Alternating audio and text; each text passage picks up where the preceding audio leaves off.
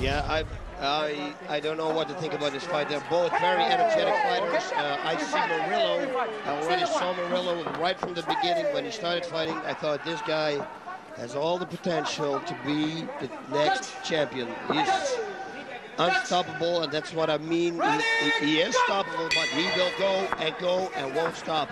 He's incredible a striker. Monster. High kick. Body lock by Shoji. Going for the takedown into the open guard now of Ninja. Ninja, who was, of course, is a Shootbox Academy's #2 star right now. The big star being the middleweight champion, Wanderlei Silva. And in order for Ninja to be a champion, well, he's going for the armbar right there, boss. And of course, the Shootbox rules. He's going to stand up now. Watch this. Going for the guillotine. Akira Shoji is doing a great job, but you watch. Ninja is escaping from strange positions. You watch. Skipping his hips out again. Look, and he gets up. I'm telling you. Back on their feet. Underhooks by Shoji.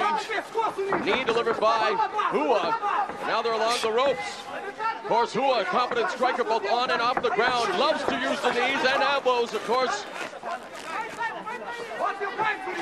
Now looking for that body lock. He's got the underhooks, but Shoji trapping the arms. There's a right hand and a left that just misses. Yeah, Shoji's bleeding.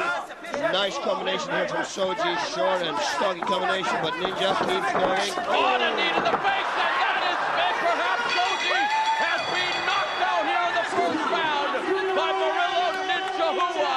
A knee straight through the guard, finds its mark, and he KOs Shoji just like little brother did at Pride Bushido.